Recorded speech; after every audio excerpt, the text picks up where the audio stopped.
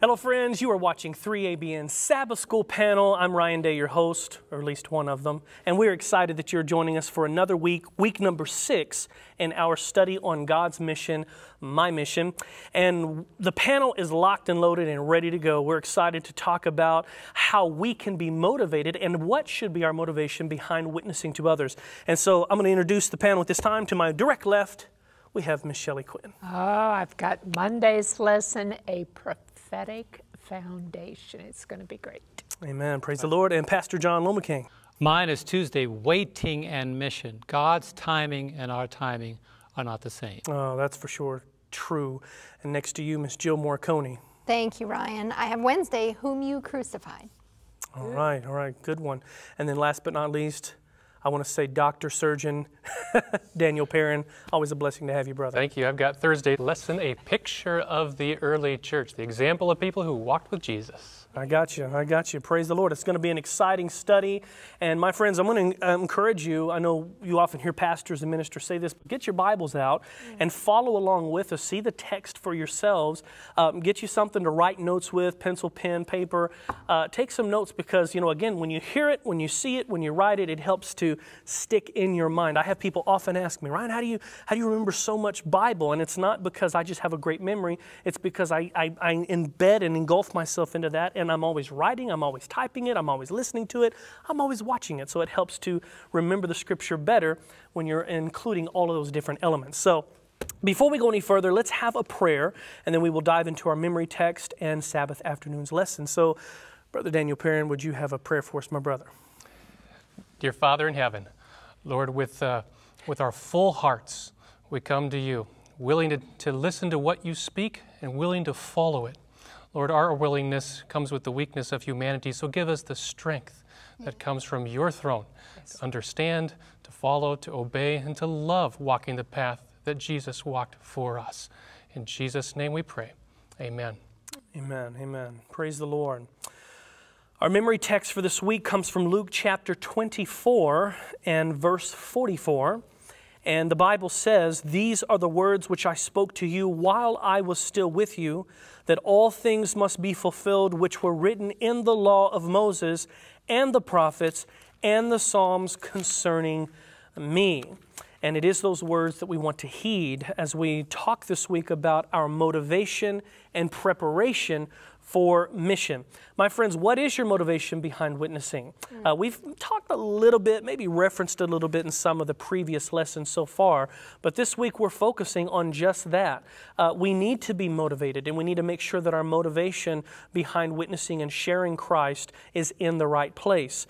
And also how to properly prepare before we go out and make sure that we're following God's plan indeed as we're preparing to share the gospel with others.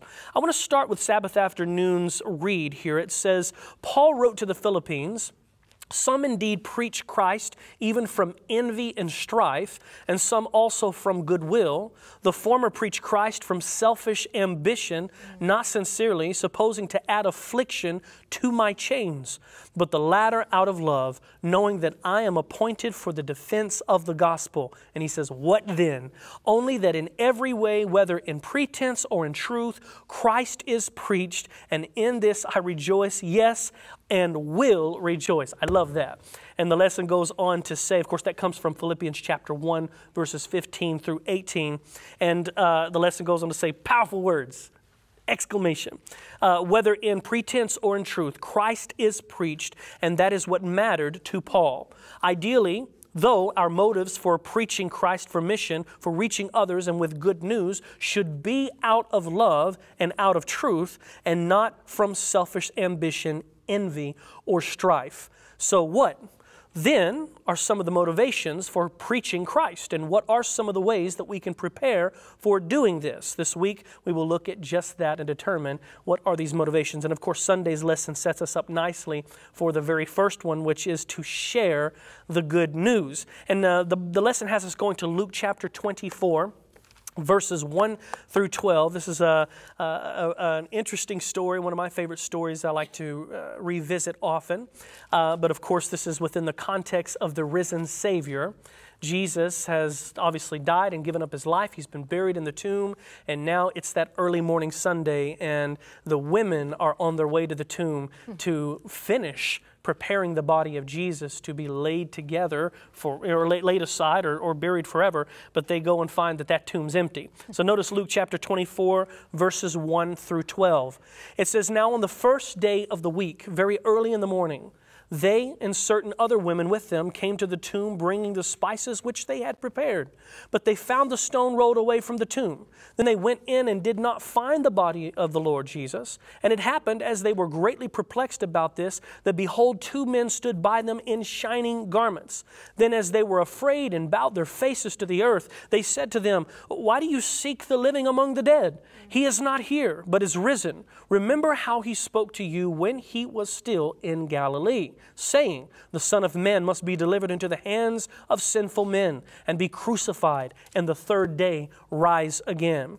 And they remembered his words. They returned from the tomb and told all these things to the 11 and all of the rest. It was Mary Magdalene, Joanne, Mary the mother of James, and the other women with them, who told these things to the apostles. And their words seemed to them like idle tales, and they did not believe them. But Peter arose and ran to the tomb, and stooping down, he saw the linen cloths lying by themselves, and he departed, marveling to himself at what had happened." And so these ladies arrive at the tomb. They see obviously there's no body there, and then these 2 angels visit them and say, "What are you doing? Why are you here looking? Why are you seeking the living among the dead? Jesus has risen.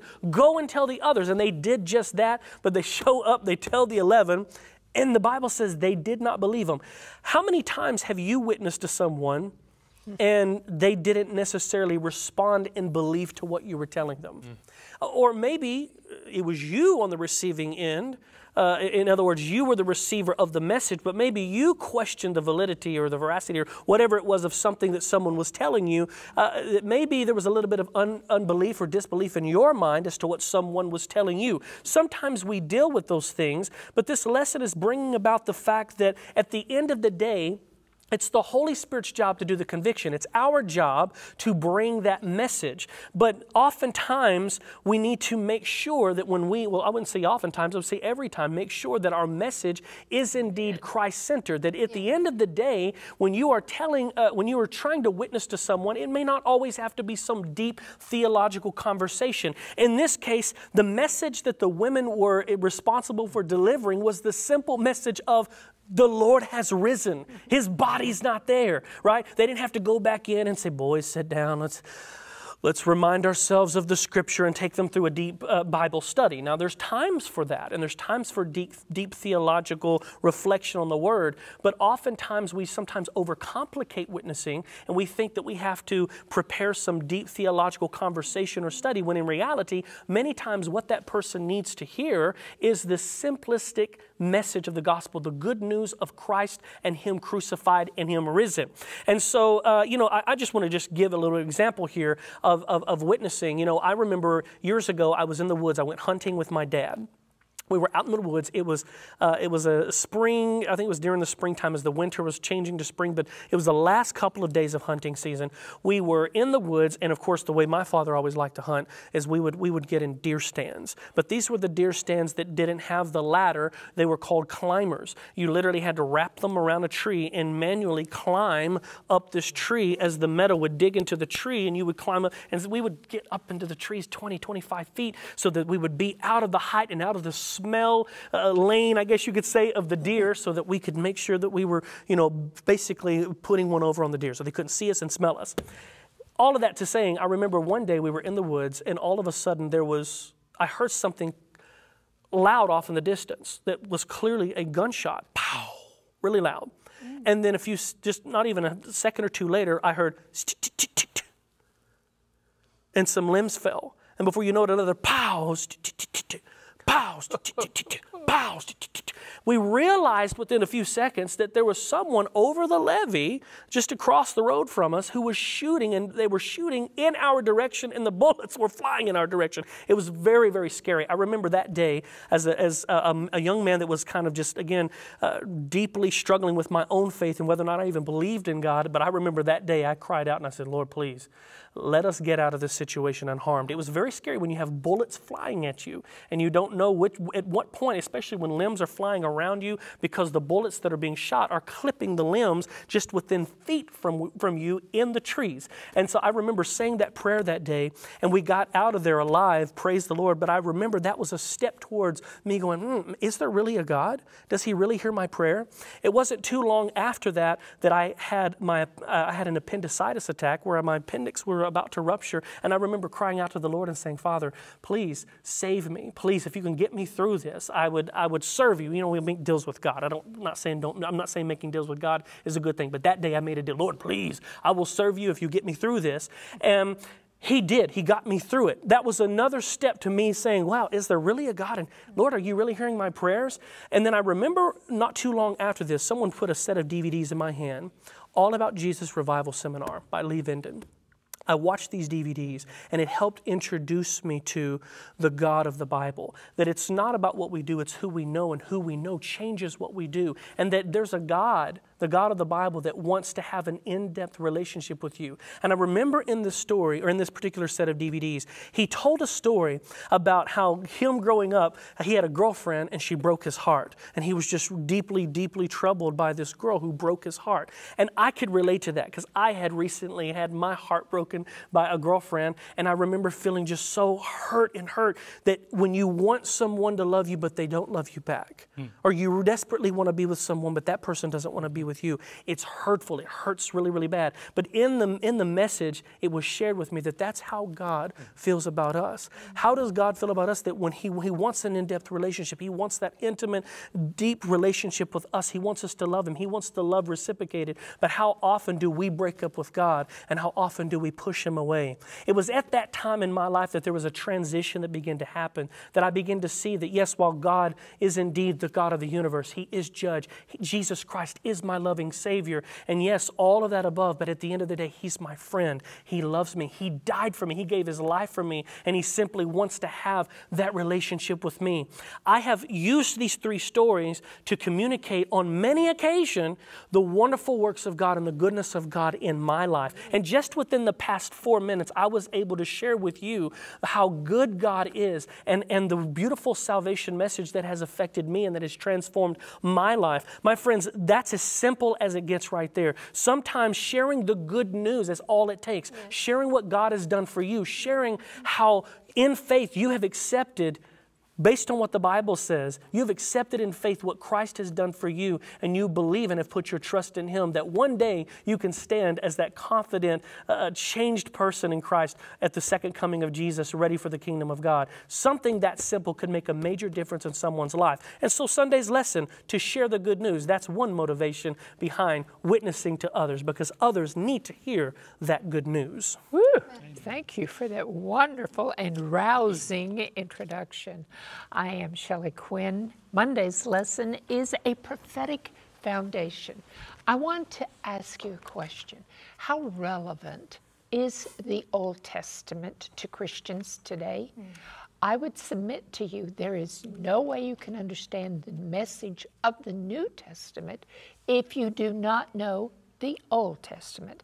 And I'm not asking you to take my words for it. Let's look at John chapter 5, verses 46 and 47. Jesus is speaking to a group of Pharisees in John 5, 46, and He says to them, "For if you believed Moses, you would believe me, for he wrote about me. But if you do not believe his writings, if you don't believe the writings of Moses, first 5 books of the Bible, He says, how will you believe my words? I believe the reason that Moses is so important is because he introduces the covenant language and terms of God that then helps us to better identify Jesus Christ. But the Old Testament contains what is written in the New, and the New Testament explains what is written in the Old. On Resurrection Sunday, after he had resurrected, Jesus appeared to two disciples who were walking along the Emmaus Road in Luke 24. These are ordinary disciples. They're returning home. Their hearts are broken. Jesus comes along to them. This is after his crucifixion.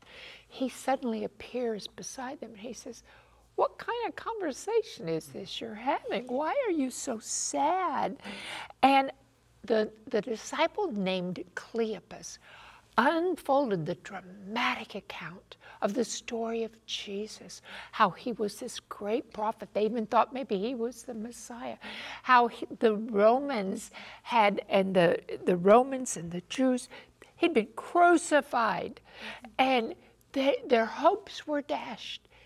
And when they left Jerusalem, the women had said, oh, or someone had told them, the women said, hey, they saw angels at the tomb, he is risen. But there were no reports of anyone having seen him. So what happens? Jesus is going along, and he says in Luke 24:25, oh, foolish ones, slow of heart to believe all that the prophets have spoken. Ought not the Christ to have suffered these things to enter into his glory? And beginning at Moses and all the prophets, he expounded to them in all the scriptures. From where? From the Old Testament, the things concerning himself. So launching into this Bible study, he provided evidences from the Old Testament of who he was. They invited him to a meal, and during that meal, he opened their eyes, and they finally recognized who he was. And then as suddenly as he appeared, he disappeared. And you know what they said to each other? Did not our hearts burn within us while he talked with us on the road and while he opened the scriptures to us? So now, boy, I'm telling you, they're filled with zeal. Their hearts are ablaze. They take off running back for Jerusalem. This is Sunday, the day after the resurrection, or the day of the resurrection. And when they get to Jerusalem, guess where they find the 11 apostles, well, the apostles and the rest of the group? They find all these disciples behind locked doors for fear of the Jews. And as they're recounting the story of what Jesus said to them along the road to Emmaus, suddenly Jesus appears and he says, peace to you. Well, they had just been through such a traumatic event beginning in Thursday with his arrest, his trials that were mockeries, and his crucifixion. And their first reaction was fear. Was he a ghost? So Luke 24:37, it says, oh, they were terrified and frightened and supposed they'd seen a spirit. And Jesus says to them, why are you troubled? Why do doubts arise in your heart? Behold, my hands and my feet, see that it is I myself. Handle me and see, for a spirit does not have flesh and bones, as you see I have. And when he said this, he showed them his hands and his feet, and they marveled, and then he says to them, have you any food here? And what does he do? He eats a piece of broiled fish and some honeycomb in their presence to prove he's not a ghost. Right. So what an incredible experience they had seeing the risen Savior. But guess what? Jesus knows incredible experiences fade. Look at the children of Israel. When they crossed over the Red Sea, God parted the Red Sea. They're singing the song, oh, he's our Lord and Savior. And 3 days later, they're fussing and complaining. Experiences fade. So Jesus didn't want them to have the foundation of an experience only. He wanted to explain to them the prophetic foundation of his work and his ministry. And he says to them in Luke 24:44, he says, "These are the words which I spoke to you while I was still with you, that all things must be fulfilled, which were written in the law of Moses and the prophets and the Psalms concerning me."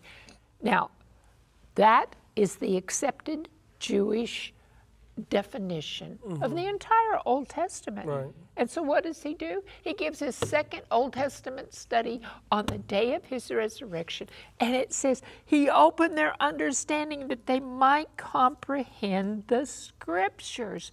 How important it is that we understand, you know, the Bible from Genesis to Revelation is a progressive unfolding of God's revelation to us today. And if we don't understand the Old Testament, the New Testament, we will have it all skewed. Here's what the study guide says. It says, "Here too we find a powerful motivation for witness, for mission." And what is that motivation? The Word of God. Jesus knew that to solidify the disciples' experience, they needed to understand why he had to die and what his resurrection signified. They needed their world view to be shifted from a political and earthly kingdom to the great solution to sin and the victory of Christ over sin and death. The gospel was so much more than achieving political sovereignty for Israel. And that's what the teachers of Israel, that's what they were expounding at the time. But it says it revealed Christ's victory over Satan and guaranteed that one day wickedness in the world would be destroyed, that the earth would be created anew, and that God would be among his people. The one thing that God is longing for is to be with us, that he would be our God, and that we would be his people, and that he would dwell in our very midst. So what did Jesus do? He opened their understanding so that they could comprehend these truths, which they were to share with the world.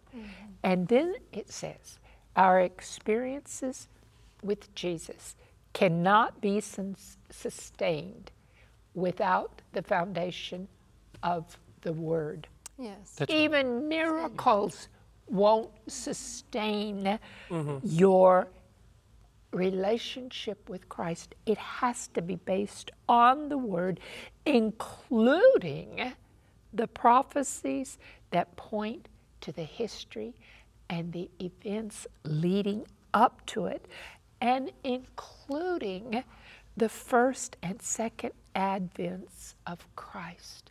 That means he came to earth, he took on our flesh. That was his first advent. But he has promised that he's preparing a place for us and that he's coming back. Amen. So with these truths firmly understood, we can be properly motivated to go out and share, not to correct people, but to let people know the joy of the gospel of God's grace and his salvation that he has planned for us, motivated by the Word of God. Amen, amen. Praise the Lord.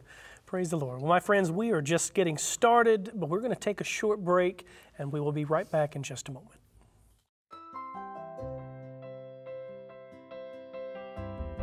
Ever wish you could watch a 3ABN Sabbath School panel again? Or share it on Facebook, Instagram, or Twitter? Well, you can by visiting 3ABNSabbathSchoolPanel.com. A clean design makes it easy to find the program you're looking for.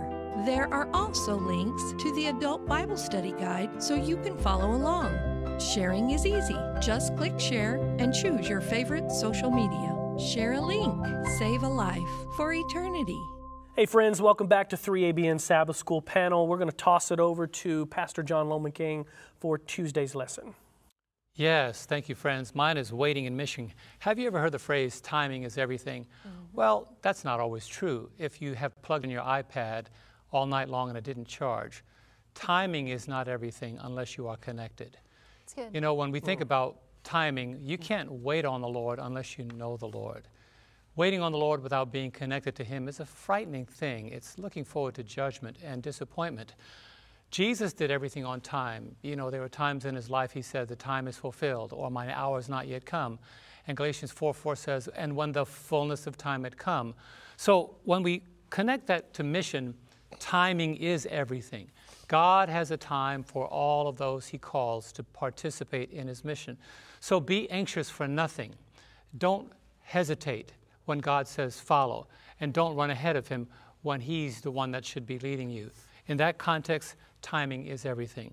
We're going to be talking about waiting and mission. Mission. That word has been fun today, hasn't it? We've all been mishing today. This word has been throughout our lesson, and we smile when we hear somebody else mishing when it's really mission. Let's go to Isaiah 40. We begin with verse 28. It's a fun word. You try saying that 10 times. And we're all getting affected by it some way, but in a good way. Isaiah 40, verses 28 to 31. I'm going to talk about waiting. I love this passage. It's used in a beautiful way. And Isaiah, you know, the book of Isaiah is one of my favorites, and yours too, and Romans and Isaiah, and then obviously the book of Revelation. But here we are.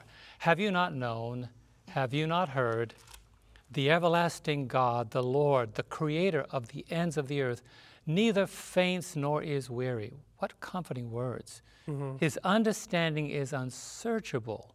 Don't try to figure Him out. He gives power to the weak, and to those who have no might, He increases strength. Even the youths shall faint and be weary, and the young men shall utterly fall. But here's my part. But those who do what, friends? Wait on the Lord shall renew their strength. They shall mount up with wings like eagles. They shall run and not be weary. They shall walk and not faint. Waiting and mission.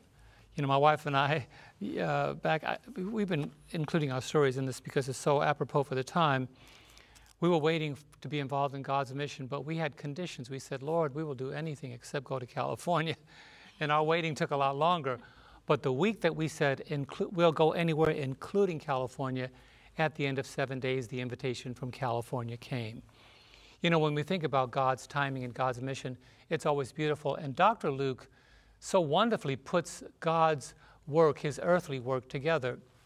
And he ends the book of Luke, chapter 24, with the return of Jesus, the ascension from verse 50 down to verse 53. He talks about the fact that Jesus is coming again.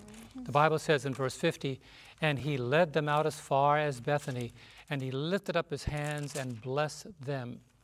Now it came to pass, verse 51, while He blessed them, that He was parted from them and carried up into heaven. And they worshipped Him and returned to Jerusalem with great joy, and were continually in the temple praising and blessing God. Amen. So when you read that, you understand that Dr. Luke also wrote the book of Acts, because it spells it so beautifully. Let's go to Acts chapter 1, and we're going to look together at verses 4 to verses 8. Now, I want to just insert one before we go to verses 4 to 8. I want to just go back one verse in Luke chapter 24, because this fits into the complete picture of Acts chapter 1.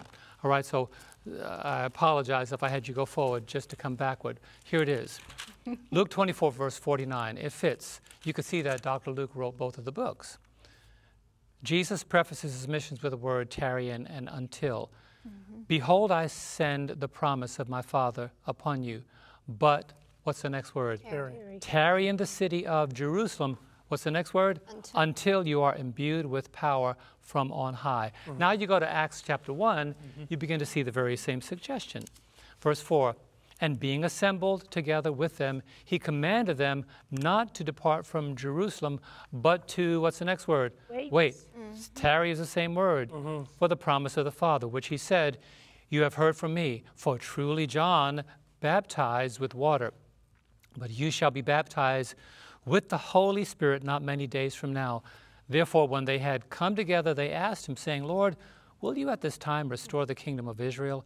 And he said to them, it is not for you to know the times or seasons which the Father has put in his own authority, but you shall receive power. There it is again, when the Holy Spirit has come upon you, and you shall be witnesses to me in Jerusalem and all Judea and Samaria and to the end of the earth. Waiting. I want to bring out 3 very important points, and then I have 5 points at the very end, very quick points. Mission comes to us on God's timetable, not our timetable. That's right. Sometimes we say, oh man, I just can't wait, I can't wait, I can't wait. You know what? God knows when it's right to take you out of the oven.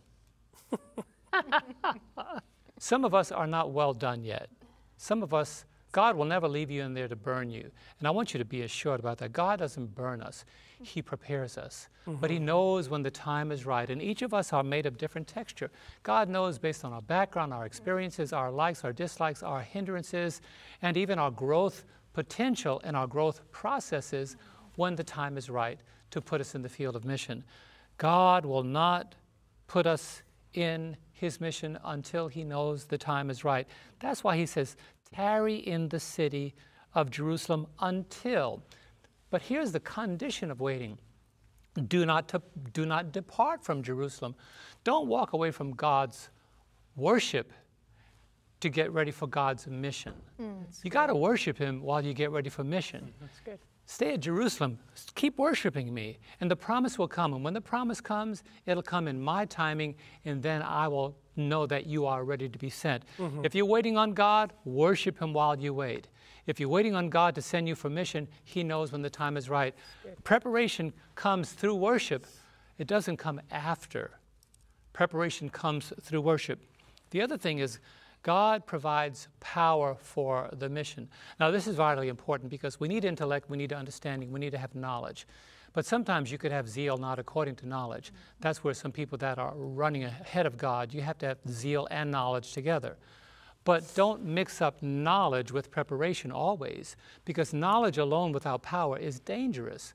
Some of the most knowledgeable people on earth are some of the most dangerous. But the Bible says, you shall be imbued with power from on high. You shall receive power.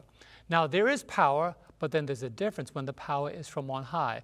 Now, there's lateral power. There's this horizontal power that many people say, do you know someone that could get me in ministry? We might know someone, but they may not be in contact with vertical power. So if you wait for God to open the door, it'll open when he knows the time is right. Some people might try to open doors, and it will not happen. I know exactly what that is like. When I was praying to be involved in mission, I got a call to the Virgin Islands. Who wouldn't go to the Virgin Islands to be a mission? Who wouldn't go? I prayed, Lord, do you want me to go to the Virgin Islands? He said, no. I got a call to Nebraska. I knew that was not God's call because I'm from Brooklyn.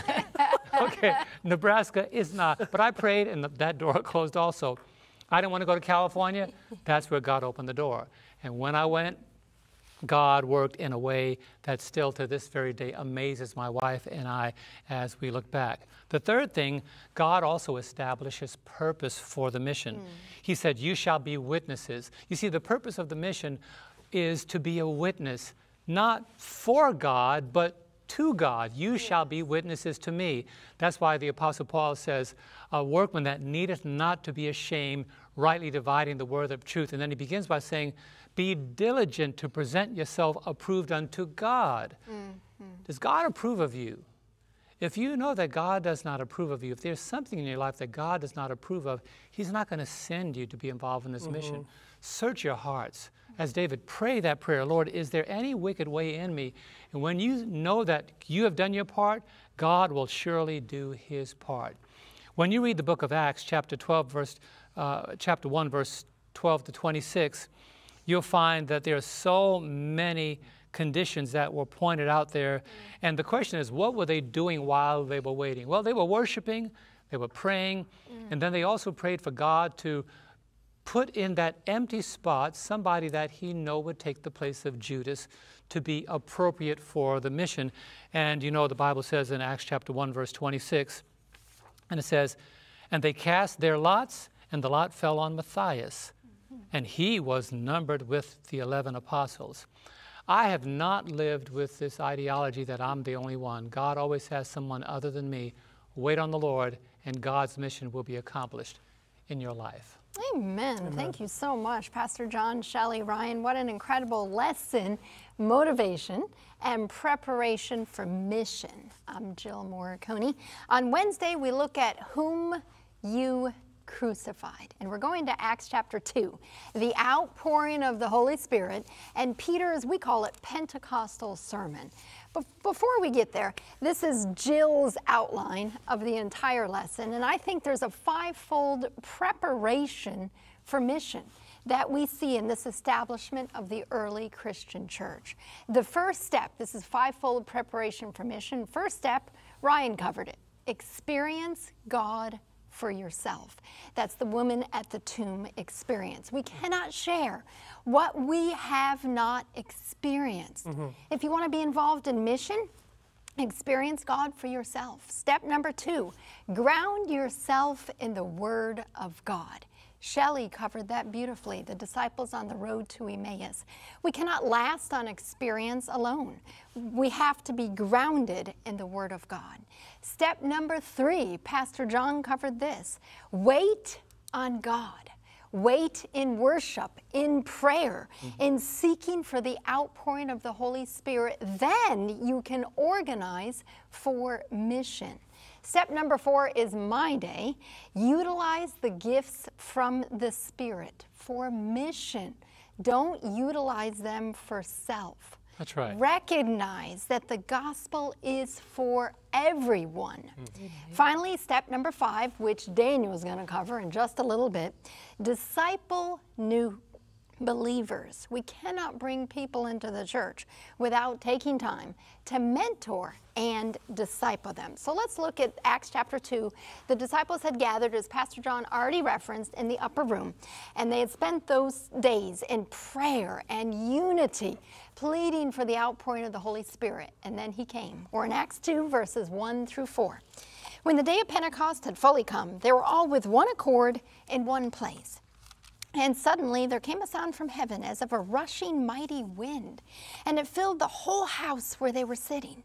Then there appeared to them divided tongues as a fire, and one sat upon each of them.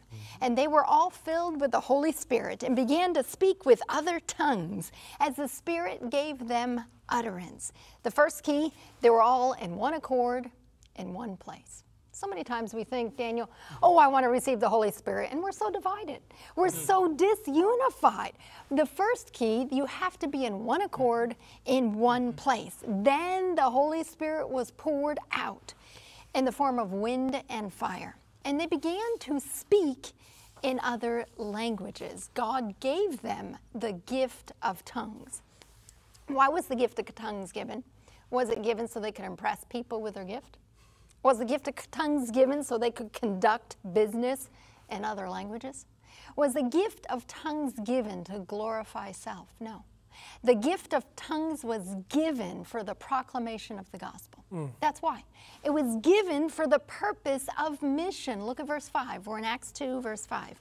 There were dwelling in Jerusalem Jews, devout men from every nation under heaven. So they spoke different languages. Right. And when the sound occurred, the multitude came together and were confused. Why? Because everyone heard them speak in his own language. Verse 11, if you jump down there. They said, we hear them speaking in our own tongues the wonderful works of God. Now, there's a couple dangers before we get into Peter's Pentecostal sermon here. There's a couple dangers that can take place. We can seek to share the gospel without the anointing of the Holy Spirit. That's a dangerous place to be in. You and I cannot share the gospel without the Spirit. I think so many times we think, I got it. I know the word, or I'm prepared, or I'm whatever. And we seek to witness, we seek to share without the infilling of the Holy Spirit. We cannot share the gospel without the Holy Spirit. Ask and keep on asking. Luke chapter 11, verse 9 through 13. Seek and keep on seeking. Knock and keep on knocking.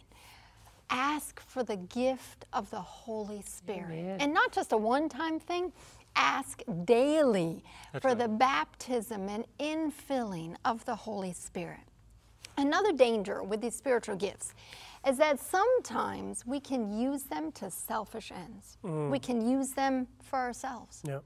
The gift of speaking, pastoring, apostleship, even singing is a tremendous gift. The gift of administration, helps, service, faith. Some people use those gifts for power. They use those gifts for fame. They use those gifts to seek approval or earn merit or think somehow I can win brownie points with God. Christ Object Lessons, page 67. There can be no growth or fruitfulness in the life that is centered in self. Amen.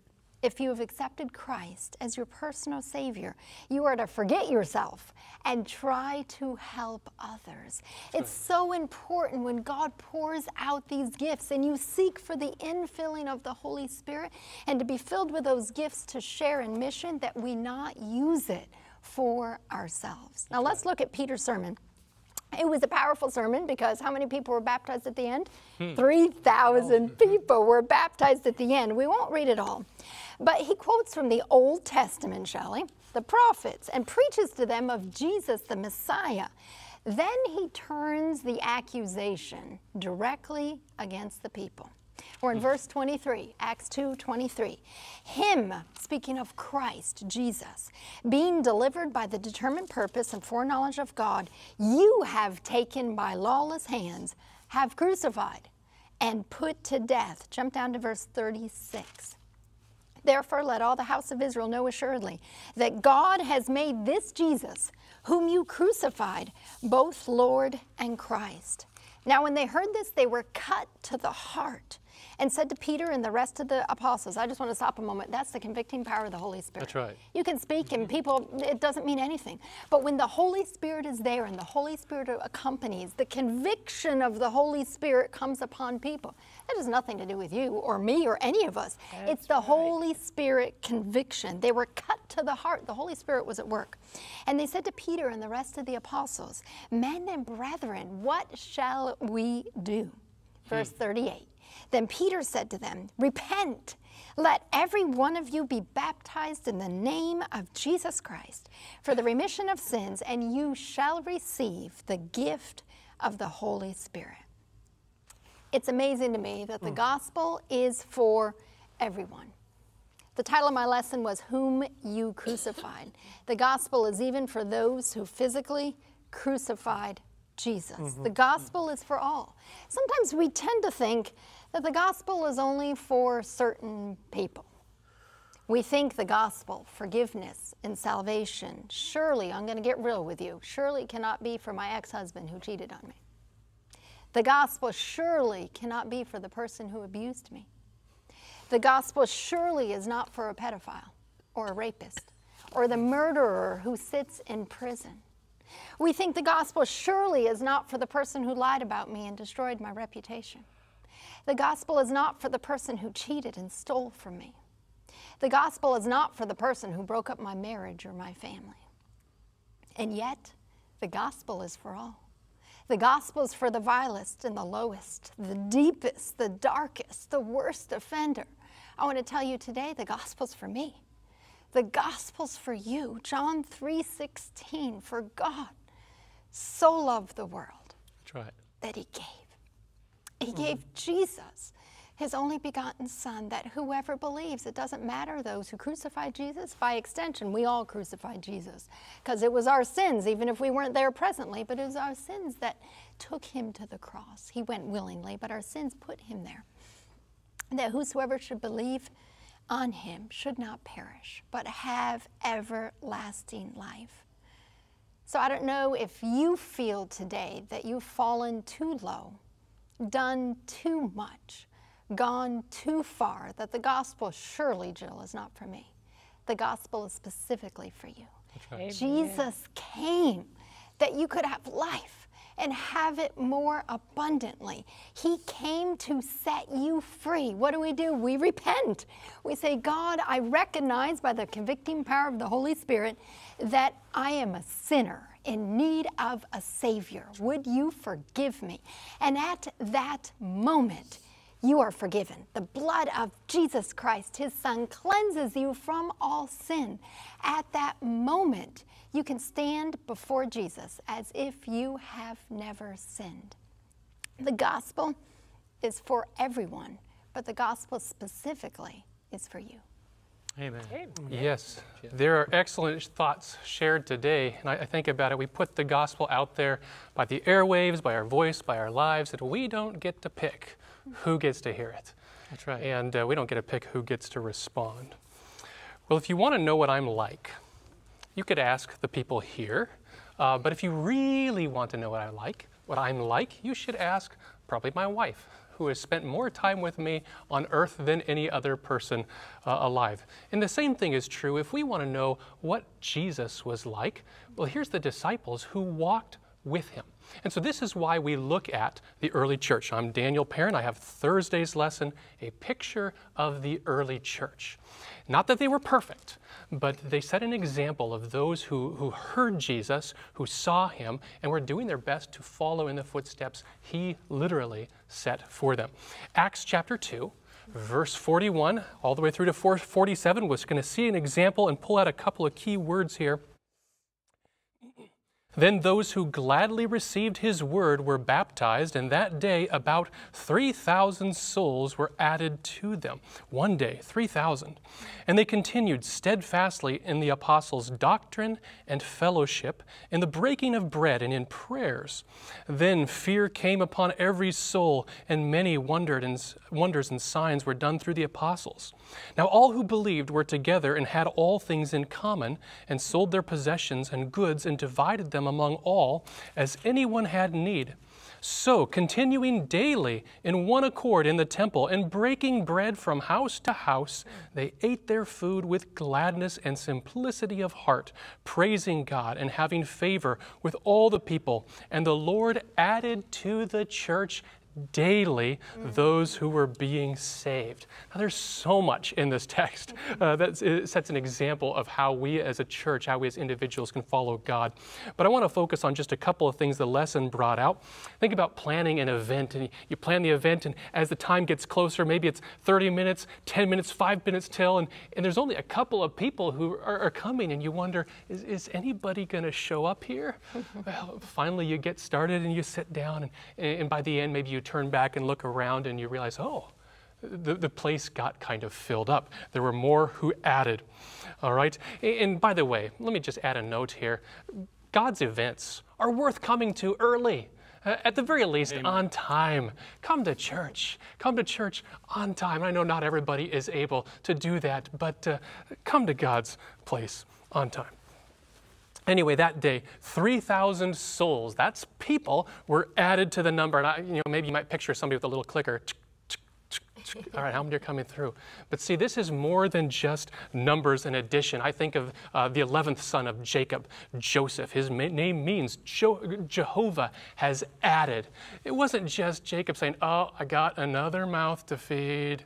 All right, here's another son. No, it was a gift, a special son they longed for from the wife that he loved, Rachel. And so this was a son added. God brought it specially. Evangelism, see, is more than just numbers. It is people. There's a ministry that I've participated with recently called Streams of Light, handing out the great controversy in communities. And so we go and we hand this out. And at the end of the day, they give us the numbers. Here's how many people requested Bible studies from the ministry, the outreach ministry today. And it's exciting to hear that number. Yes, 35 people in this community today asked to study the Word of God. Amen.